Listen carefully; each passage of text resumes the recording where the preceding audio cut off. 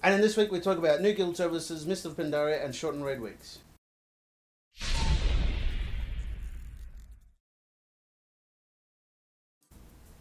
G'day guys and welcome to Warcraft News. I've been trying to keep these videos a little bit shorter so they're not as long to watch, but if you want to see more in depth you can either come and subscribe to my channel or let me know in a comment down below and I can make these a little bit longer. If you didn't see last week's video, it'll be up here so you can go check that out, and that should also have a link linking to a video back onto my channel where I go into a little bit more in depth. This video up here was released pretty much right on when it came out, and so it is missing a couple of little things, but the video that I've got up on my channel kind of explains a little bit more in detail. Plus I also did a 3-hour live stream, so you can go check that out on Twitch as well.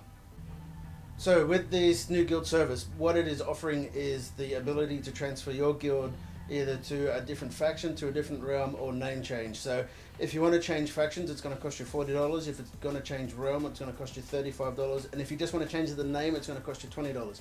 If you get a faction and a realm change, it will be $10 cheaper if you want to do it all together at the one time. So this doesn't bring all of your characters across, it just brings over your level of your guild and all the achievements that your guild have, your bank and all that sort of stuff, so you don't start from level 1 again. So that's kind of cool. I kind of don't like this idea because your big guilds are going to jump and cross and whatever, and I'm not a big fan. But what happens is when the GM initiates this, there will be a new icon in the guild tab services somewhere which will let your guildies know that you can jump across into a different server or realm or whatever, and they will have to pay for it themselves singularly. So I don't know how it's going to work if they name change or anything like that, so I would probably recommend, if you're going to do it, transfer first and then get a name change. Otherwise you might lose all of your guild honor and stuff like that. So definitely something to keep an eye out on. Just so let me know how you feel. It's currently not available in every realm at the moment, but I'll make sure to include a list of the current servers that is going to be live in the description down below. MMO Champion has just released some shocking news that I find a little bit offensive, and that is that the Taiwan and the Korean servers are getting the double raid lockouts. So effectively that means with the current content and older content, they can actually go through and kill Ragnaros twice, so they can get double the loot faster. Now, I'm not a loot haul, but it's not fair because that means now they can work on achievements twice and all this sort of stuff. And yeah, no, that doesn't sit right. So I think maybe we need to let Blizzard know that this is rubbish. This is not something that we want to stand up for, especially because it's just not right. Why should other people have more chance at getting world first and stuff than everybody else? So definitely drop a comment down below, gang, and let me know how you feel.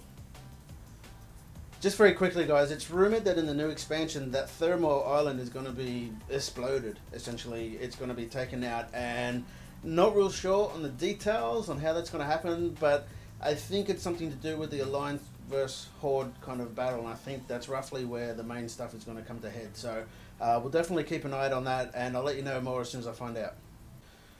And in MOP news, just very quickly, it has been announced that Blizzard are going to do a live Q&A session on the actual expansion, so you better ask your questions there. I will include a link down below so you can go have a look at that.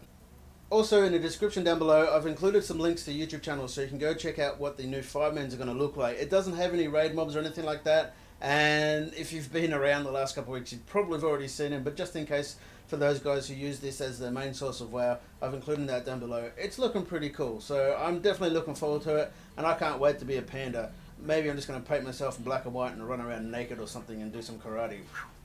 I would like to thank everybody for the screenshot selection. We've really had some great stuff come through. Don't forget to keep sending more in, and just because you've sent it in once doesn't mean you can't keep sending it in. Send them into saratv@gmail.com. And just make sure that they're in the normal resolution, because I don't want to put up the stuff with the black bars unless it's exceptional. You can also do videos if you want. I'll even include a video response. Thank you very much for watching. I've had fun making this video. I hope you've had fun watching it. If you've liked it, please leave a comment, thumbs up the video, and even add it to your favorites. So I will leave you with some comments from last week that I found funny. And as always, guys, stay beautiful.